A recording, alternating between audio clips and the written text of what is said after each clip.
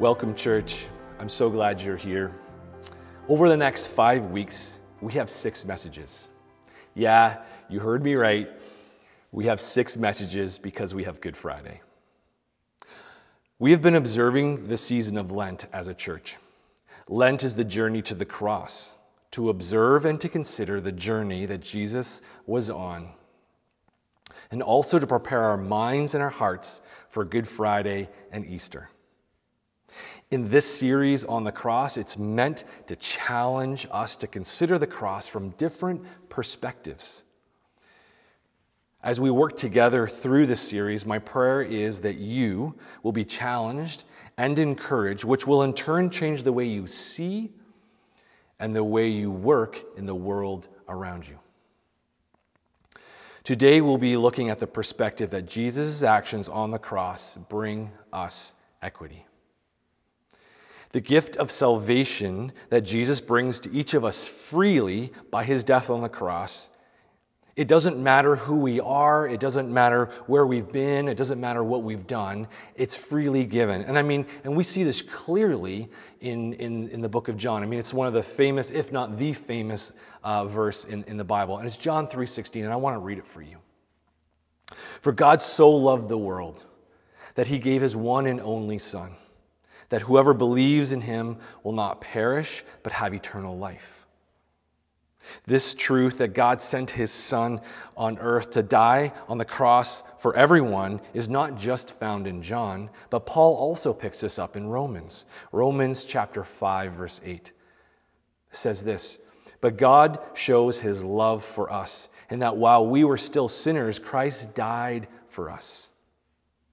As we consider together, it is such a powerful truth that God sees each and every person and does not reserve the gift of salvation only for some or a select few, but offers it to all who believe in him.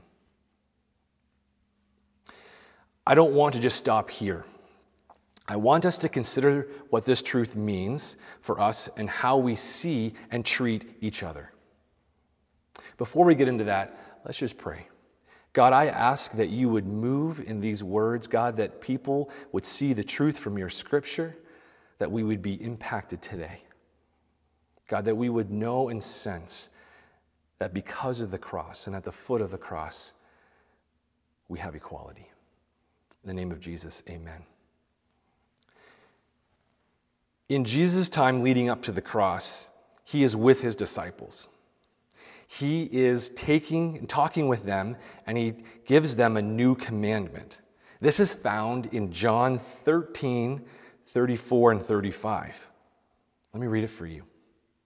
"A new command I give to you. Love one another as I have loved you. So you must love one another. By this, everyone will know that you are my disciples if you love one another."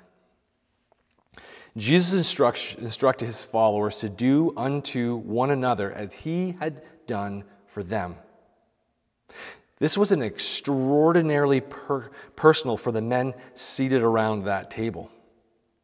See, when we read it, we hear, as I loved you, we think of the cross.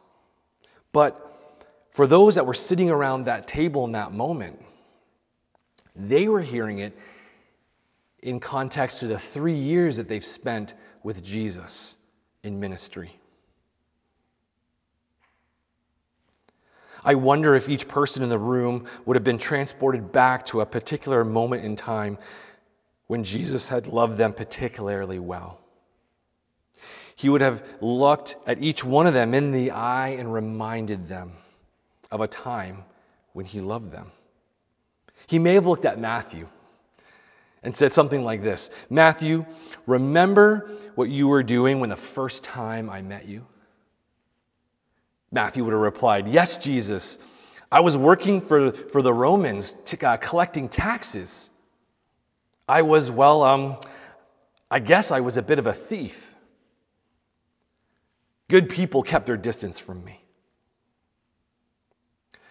Remember what I said to you that afternoon," Jesus would have said. Matthew would have replied, "Yes, Jesus, you invited me to follow you. No rabbi had ever done that. Jesus would have said, exactly, Matthew, extend the grace to everyone you meet for the rest of your life, as I have loved you. Jesus would have worked his way around that table, one by one, talking to them about that moment, that time, when he deeply loved them. Extending that same grace and that forgiveness, I extend to you, everybody you meet. Just think about that moment for a minute. That would have been incredible. Little did his disciples know that only in a short time he would display the ultimate act of forgiveness and love on the cross. But Jesus continues, "By this everyone will know that you are my disciples, if you love one another." This term, "this," is a demonstrative pronoun. Remember those? I certainly did not. I had to look it up and kind of figure this all out again. Demonstrative pronouns are used to point to something specific. In this particular case, it's a singular demonstrative pronoun. Jesus pointed to one specific thing that was to be identifying characteristic of his followers, the way they loved. This new command was to serve as the unifying and defining characteristic of his new movement, the church. His new command was to serve as the governing ethic. The standard against all the behavior was to be measured for those who called him Lord. His primary concern was not that they believed something. He insisted that they do something. They were to love as he loved. The men gathered that night had an inkling as to what this might look like. In a short time, it would become very clear on the cross. Jesus didn't connect his new commandment to the anchor all religious commands were traditionally connected to.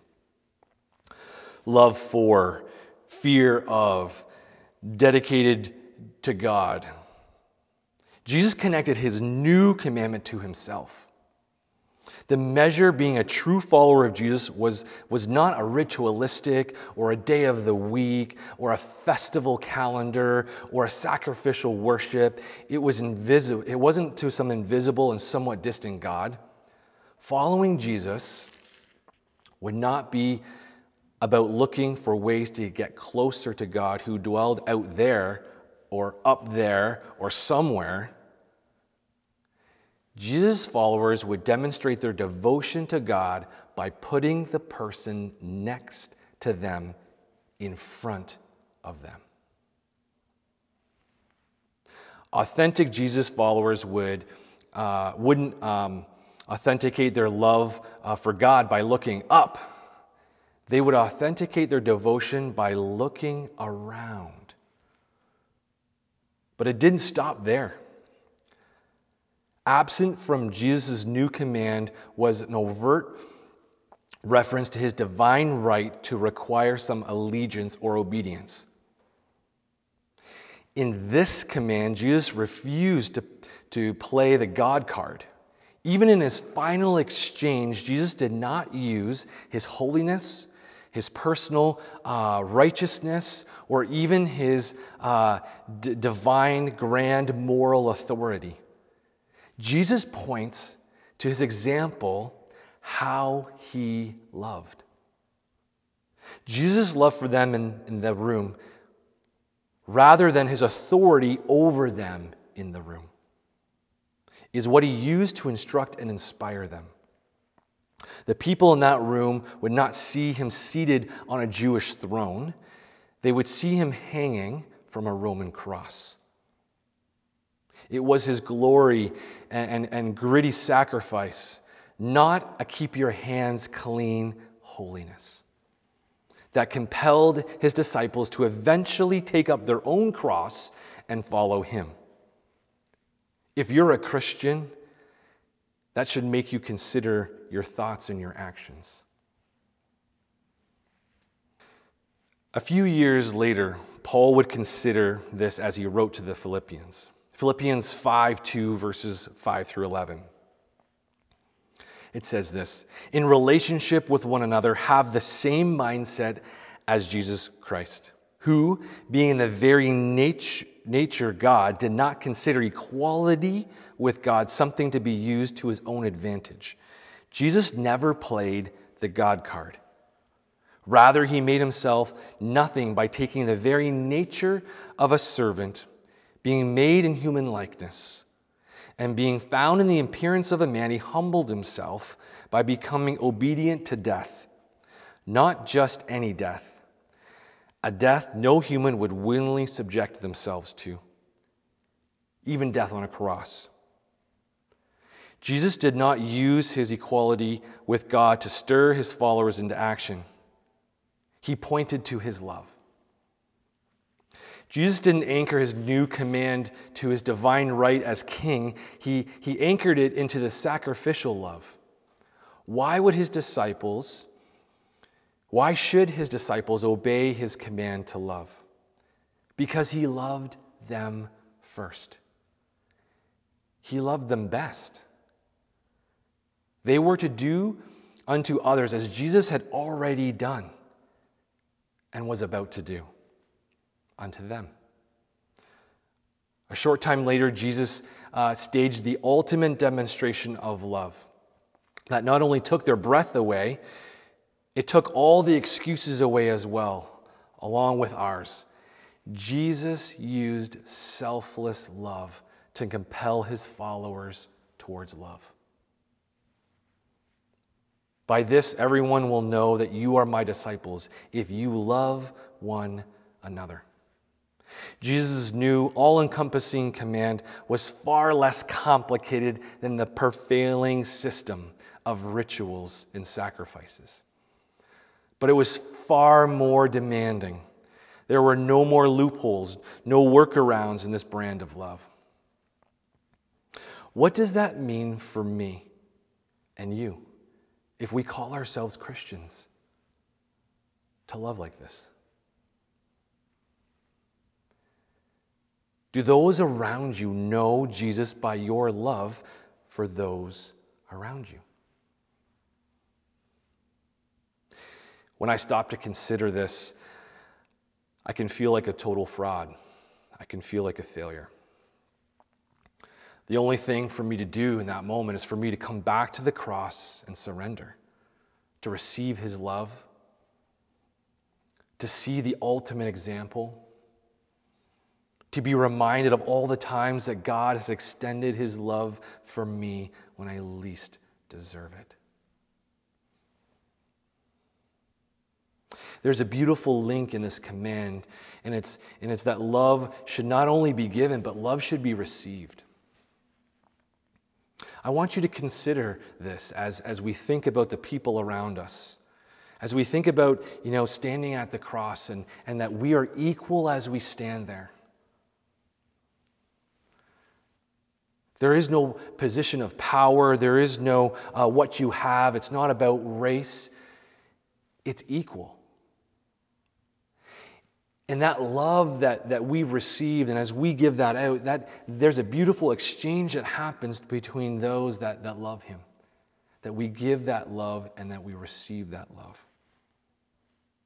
Now, as I've been thinking about, what does that actually look like?